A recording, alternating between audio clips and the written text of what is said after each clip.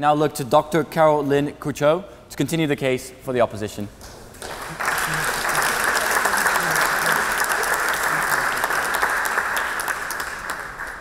Thank you, Mr. President. I would like to thank this audience for coming tonight. I'd like to thank my fellow debate participants and other distinguished guests for attending. I'd like to thank all of our hosts here at the Oxford Union for inviting us to take part in this wonderful scholarly tradition. My graduate education was funded by US tax dollars. In such, that makes me a public commodity, a public service. My intellect, my skill, and my ability to perform thought leadership on an international stage, a public service, much like electricity or water.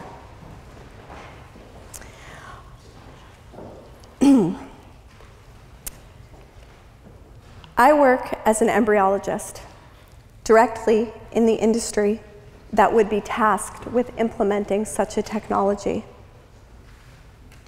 So for me, this is not an esoteric debate topic. This is my profession. And it has been the honor and privilege of my life to work in the fields of science and medicine that directly impact the human spirit and human dignity. From the Tower of Babel to the wings that Icarus fashioned out of wax, Frankenstein's monster, Jurassic Park, Starstruck, and Gattaca, we love to frighten ourselves with tales of man's hubris in the face of nature. However, our collective stories are also filled with the heroes of engineering: James Bond, Iron Man, Batman. Perhaps we mythologize these men not only for their prowess in engineering, but maybe some of their social and biological engineering as well.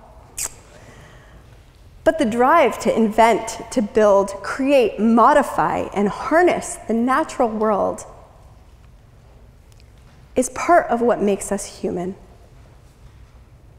Engineering, perhaps more so than the acquisition of language even, allowed us, scrawny and hairless apes, to walk on hind limbs cloaked in the hides of the ruminants we domesticated through the Ice Age.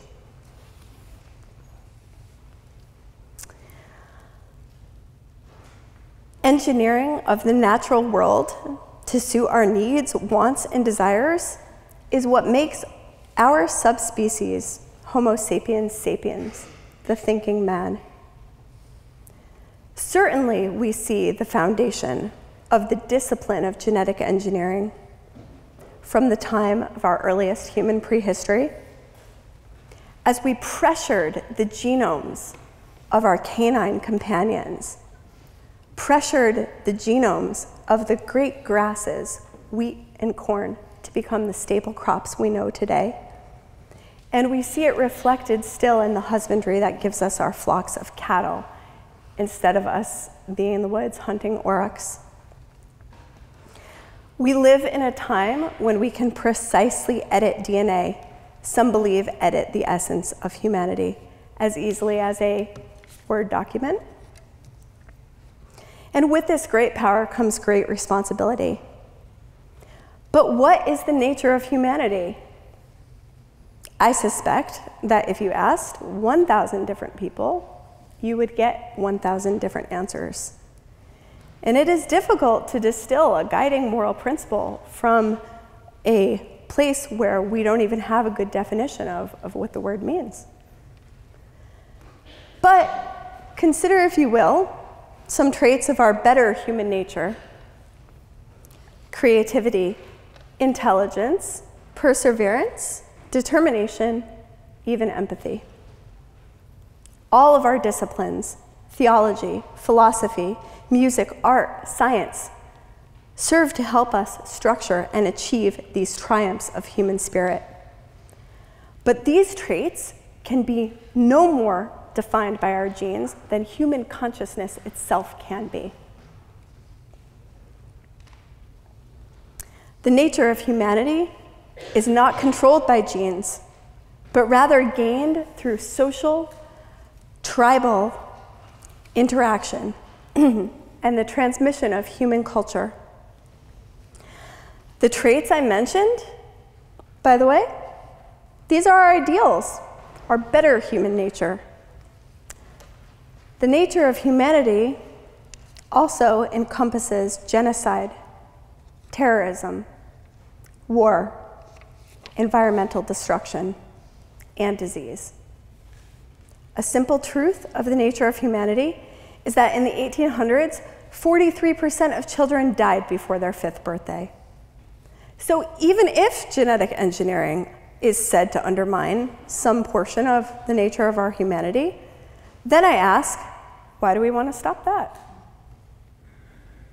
It has taken us roughly 2,000 years to get humanity to a place where we are so healthy and living so long that we have forgotten it was science and medicine that got us here. Millions of people in the developed world have regressed to a sort of pre-Enlightenment magical thinking, placing their health in the hands of anti-vaxxers, chiropractors, herbalists, and various snake oil salesmen. For those of us who have been trained in the ethical ways to perform medical science, it is incumbent on us to personally carry forth the work of making this world a better place, not just for my daughter, but for all of your children and for the future generations. We will look on this current historical moment with all of its fear and distrust of chemicals and science and medicine as we do the Dark Ages. You might choose to define human nature by a set of foundational principles that our two great countries share. Life, liberty, and the pursuit of happiness, the principles that John Locke and Thomas Jefferson spoke of. When we aspire to these principles, we are not aspiring to the bare minimum of survival.